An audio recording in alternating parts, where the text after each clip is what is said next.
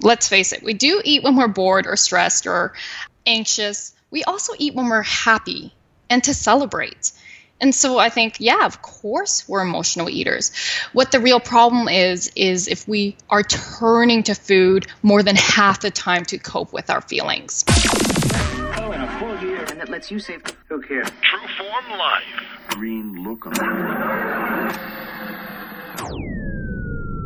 Welcome to Exploring Mind and Body with Drew Tadia. Drew is an expert in nutrition, fitness, lifestyle, and more. And he wants to help you live a healthier, longer, and more active life. Now here's your host, Drew Tadia.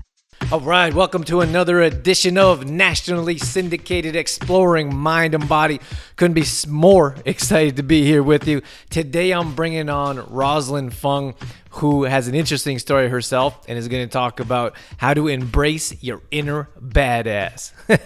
So we got all these details coming up. Let me tell you about Rosalyn real quick. She's a holistic life and business coach. She has a background in, she's a registered psychologist, 2nd degree black belt, so don't mess with her.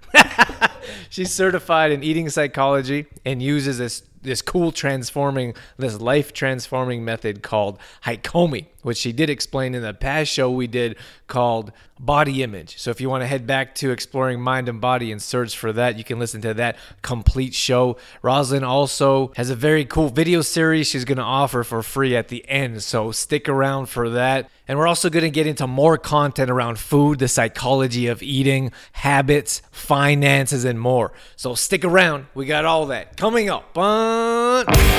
This is Exploring Mind and Body. Naturally improve your lifestyle one show at a time with your host, Drew Tadia.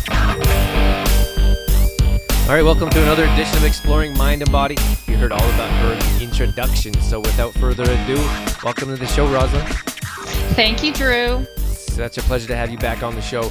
I'm super excited to talk about these topics that we have going on. Rosalyn, tell us about yourself a bit for some of our listeners that may haven't listened to our past show about body image. Yeah, absolutely. So I am a self-love coach for women and entrepreneurs, and I have a background as a psychologist for 10 years, and I also have a 2nd degree black belt in karate. So I absolutely know, I know what it takes to develop a mindset to successfully achieve goals in life and business. And I'm also certified in eating psychology and this very cool method called Hakomi, which is a mindfulness approach to really digging deeper and shifting those limiting unconscious beliefs that we hold about ourselves. Do you still practice karate? You know, it's been a long time. I got into Krav Maga a couple years ago, and just due to injuries, not from martial arts, I've kind of taken a back seat for now. But once you're a martial artist, you're always a martial artist. You're like just in mind, in heart, and in body. Do you know that I can catch flies with my bare hands? No. I can, it's true. That is a fun fact. I want to see that. I want to see you do that on video sometime. That might be challenging, but I could try. Then people wouldn't believe it. But it's true. There's flies that fly around the house. You know what the secret? I think I'm part ninja, maybe past life. That really must be. You know what the trick is to catch flies? You have to try to grab them where you think they're flying to, not where they are. Yeah, you also then got to be kind of psychic. Yeah, well, you have to know where they're going. Yeah, nice. Okay, this is going to be fun. All right, Rosa, I know we got lots to talk about throughout this shorter interview of our allotted time here, so let's get into it. Tell me about the psychology of food and how we can help our listeners learn about it. Yeah, absolutely. Well, I'm going to start off with perhaps just to help those people who are listening and going, what? Psychology of food. I work with people who really struggle around food. So they might be yo-yo dieters, binge eaters, overeaters. They might even forget to eat because they're just so stressed out. And so this really takes a toll on their health in their mind.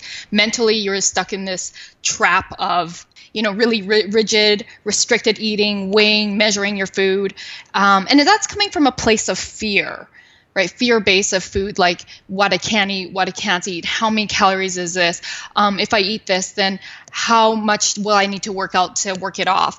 It's this constant fear with food and learning. And so what I do is I help people shift out of that and have a very different approach to food. It's a foundation of self-love, and it's coming and approaching food with love. So it's looking at, okay, let's get you unstuck from this cycle.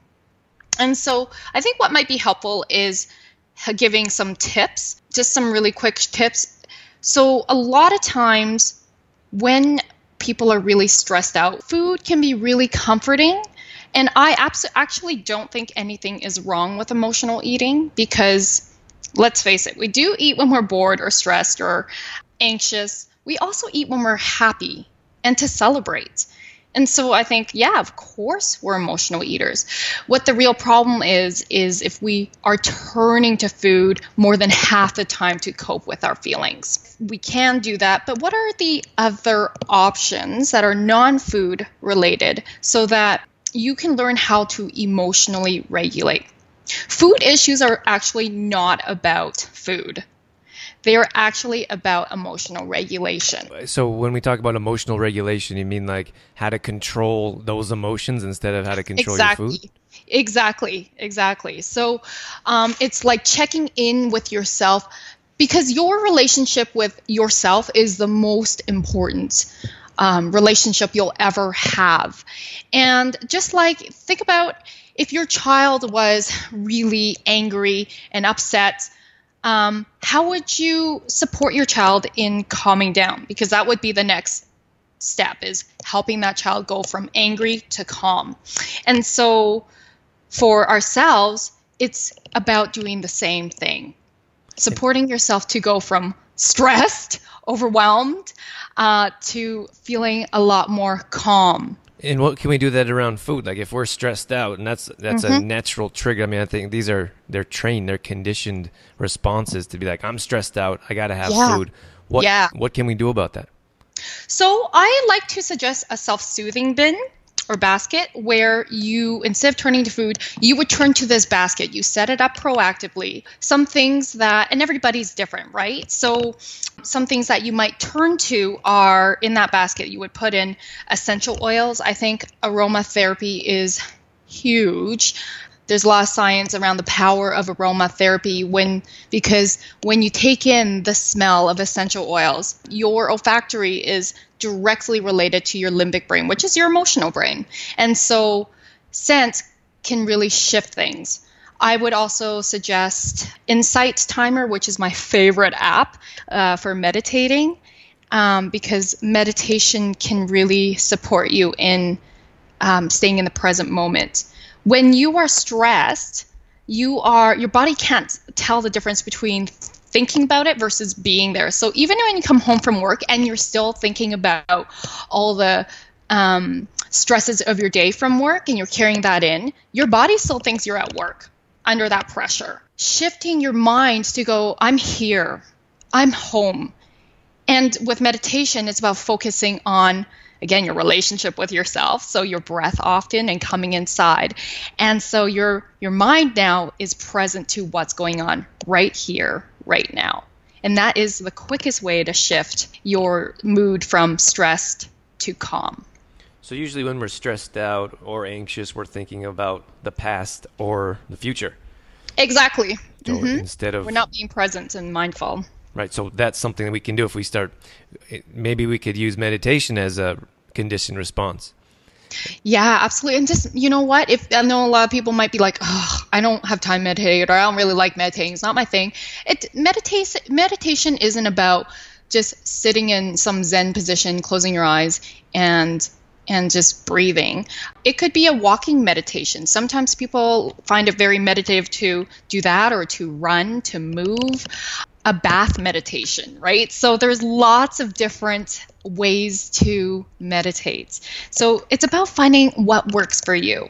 Yeah, I always say that cooking for me, or more so chopping, like to me, like meditation is just a yeah, me too. I love it, Drew. Yes. I find it really soothing to chop veggies. I hear ya. Yeah, and that's just something simple. I think when we hear meditation, we hear that we have to sit and be quiet and do nothing, but it's not exactly the case. You can be active and still be in a meditative state. Totally. Like even washing your dishes, right? That can be meditative.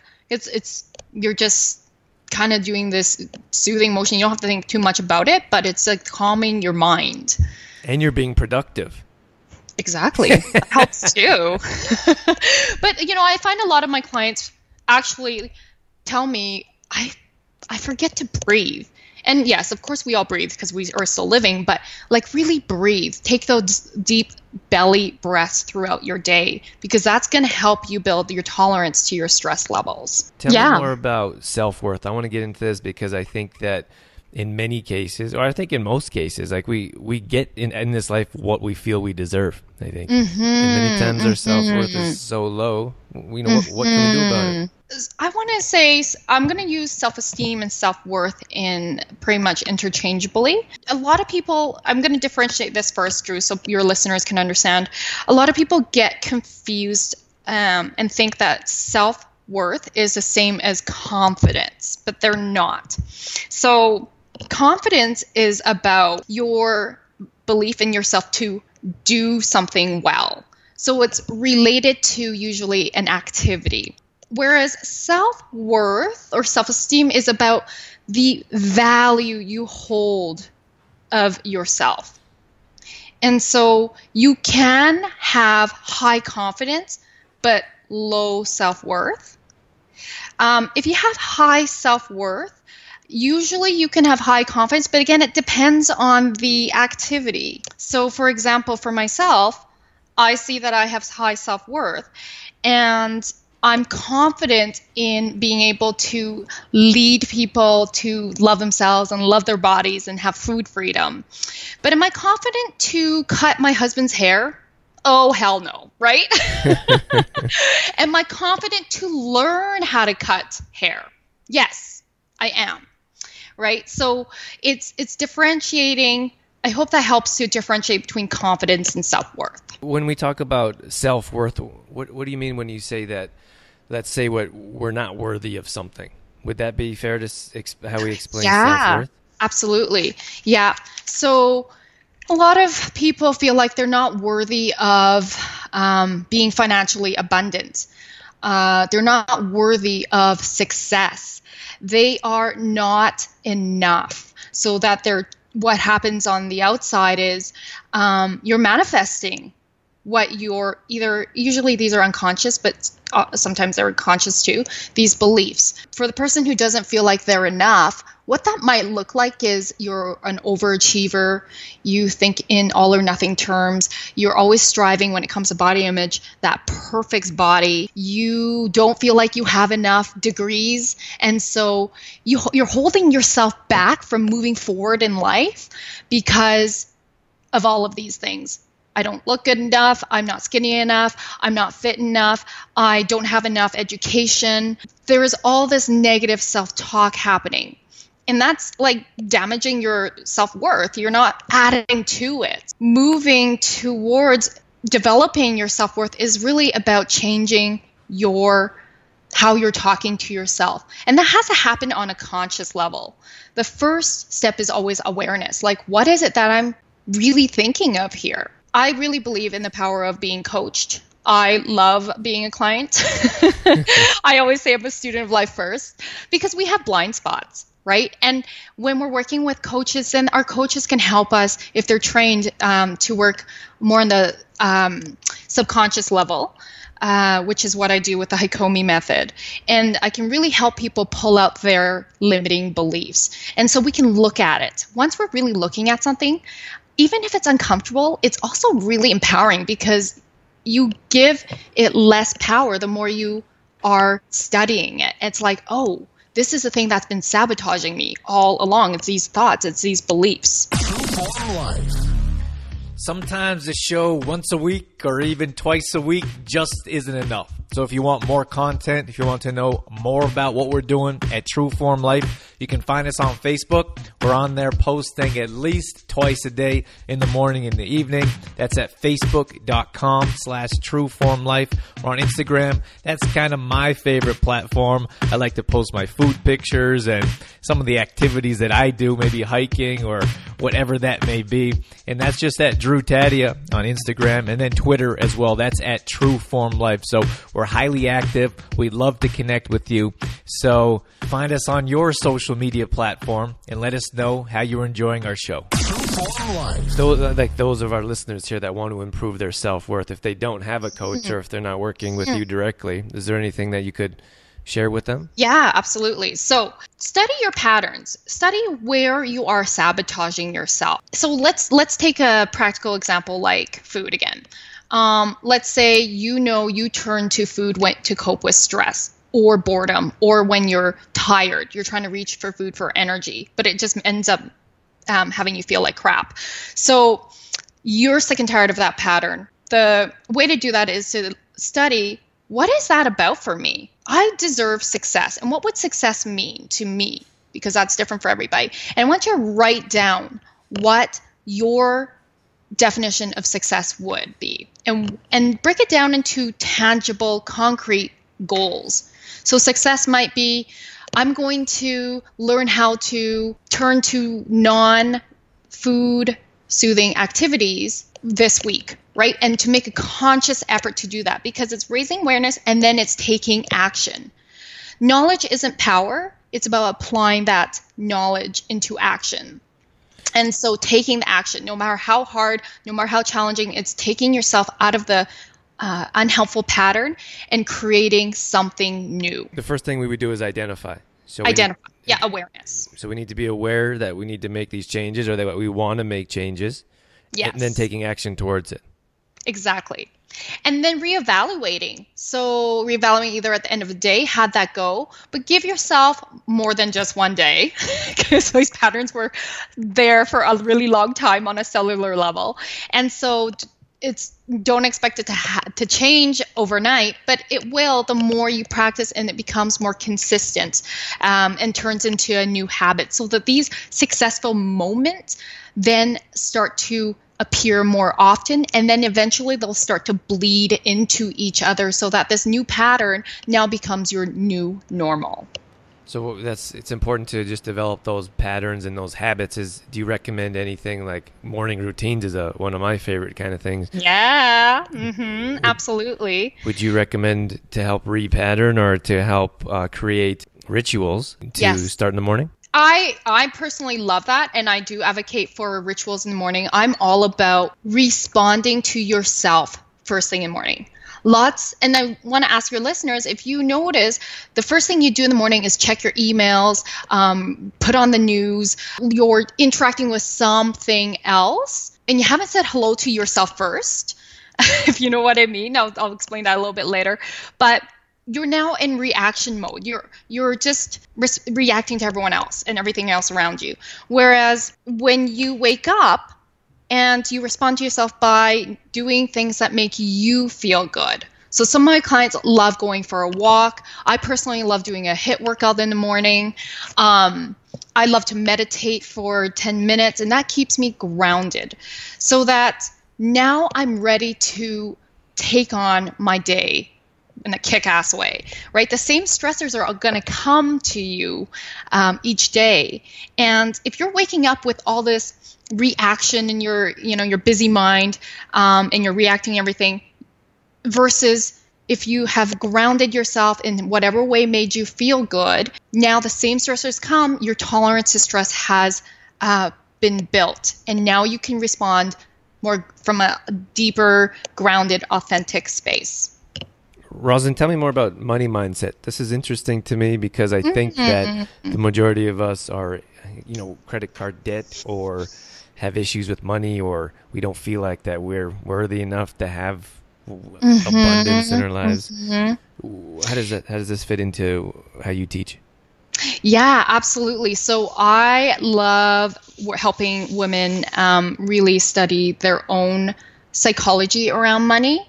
So there's a level of getting educated with how money works, and you can do that through your own financial planner and perhaps your accountants as well, and financial coaches. But I deal with the deeper issue with what are the beliefs that come up.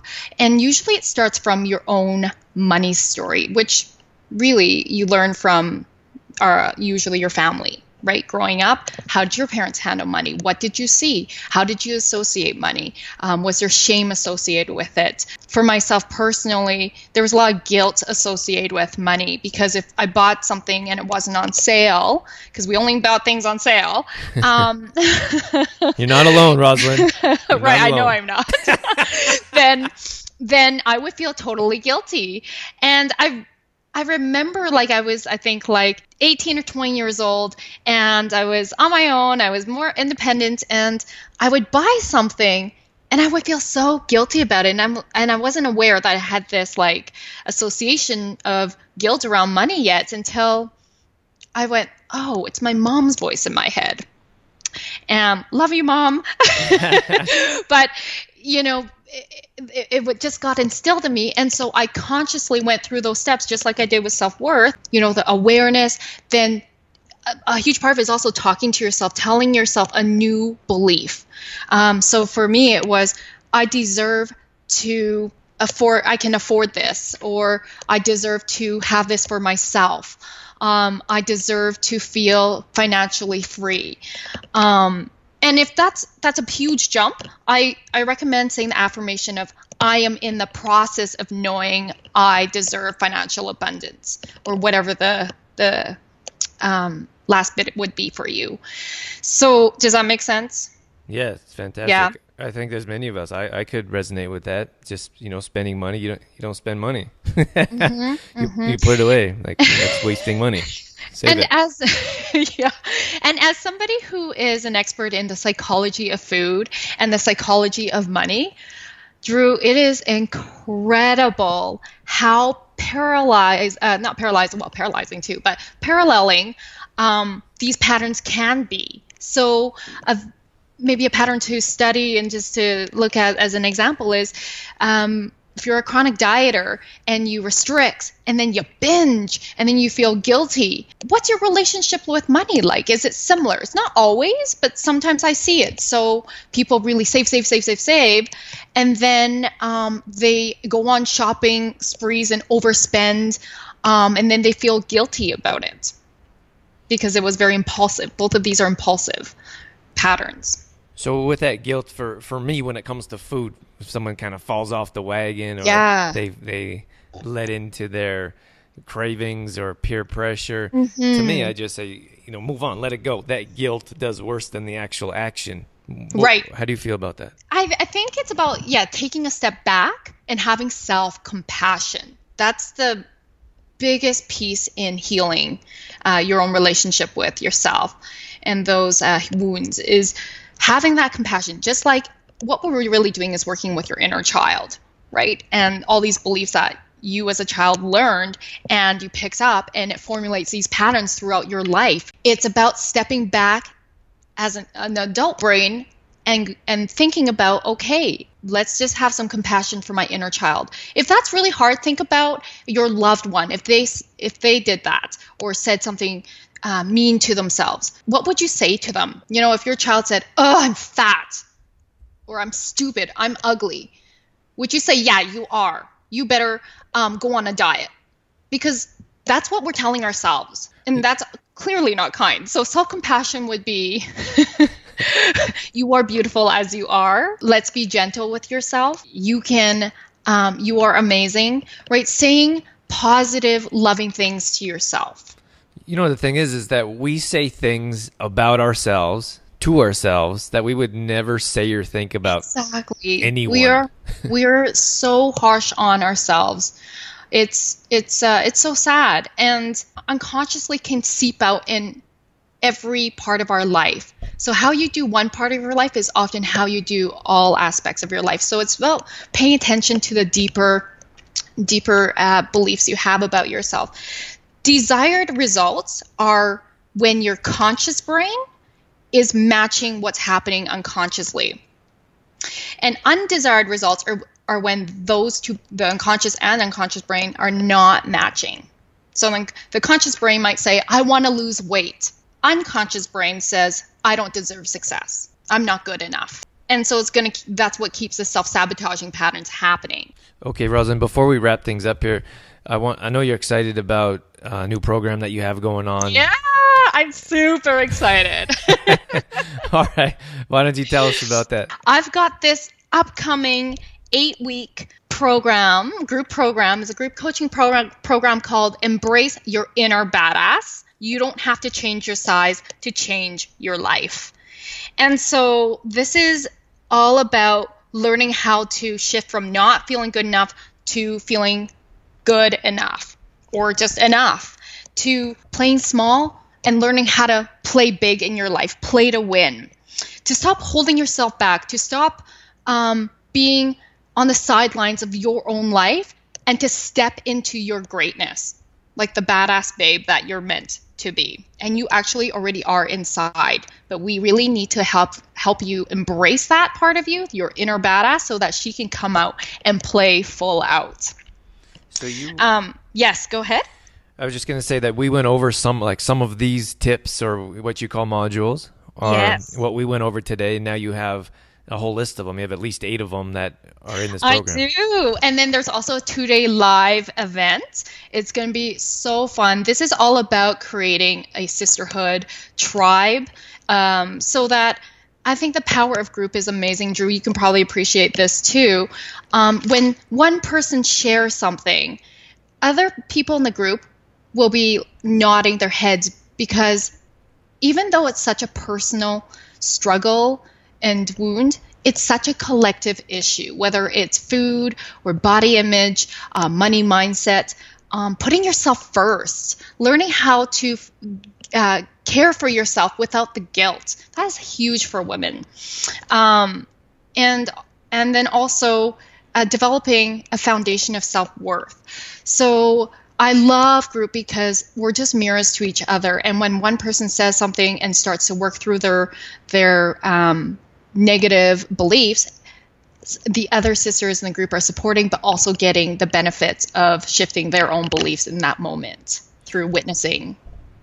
So if they want more details about this program in particular, they can head over to trueformlife.com/becomeabadass. Become a badass. Yeah, I love it. And then so you can find out more details there for our listeners, and then they can also opt in to check out you put together 5 free videos to just explain more about what you have going on. Yeah, each of these videos will explore each of the areas of my program, and I give more valuable tips, 3 tips each day to work on. True Form Life. All right, that's going to wrap things up for this edition of Exploring Mind and Body. Thank you so much for being here. Thank you for tuning in and sticking around till the end. I want to thank Rosalyn for coming on and offering her valuable insights, expertise, tips, and suggestions. Hopefully you get a chance to check out her free video series and maybe even sign up for her workshop as well. All kinds of tips and takeaways there. More details as to what we have going on, head over to trueformlife.com. This is where we do nutrition planning, meal planning, fitness routines, and more. We actually have a free 10-day fitness challenge if you're interested in. That's trueformlife.com/DrewApproved 10-day challenge. We send out a new workout every day for 10 days to get you going in the right direction. These workouts take 20 minutes or less, so it's a great way to get in, get out, and get on with your day, boost that metabolism, and get you going in the right direction. All these past shows are going up on exploringmindandbody.com. So if you ever miss a show, or if you want to go back and check out past shows, you can head over to that website. And then again, we did a past show with Rosalyn, so that's just called exploringmindandbody.com/body image with Rosalyn Fung. And again, we wish her all the best. We want to thank you for being here. We want to thank all the stations that we are airing on as well. So we so much appreciate their support, and we're hoping that we positively influence their communities' lives as well. We have a free app, free download that you can head over to any Apple store so you can take the show with you wherever you go. I'm going to leave you with that. Once again, thank you so much for being here. That's it. That's all I got. I'm out of here. As always, I'm your host, Drew Tadia, in health and fitness for a better world. Thanks for listening.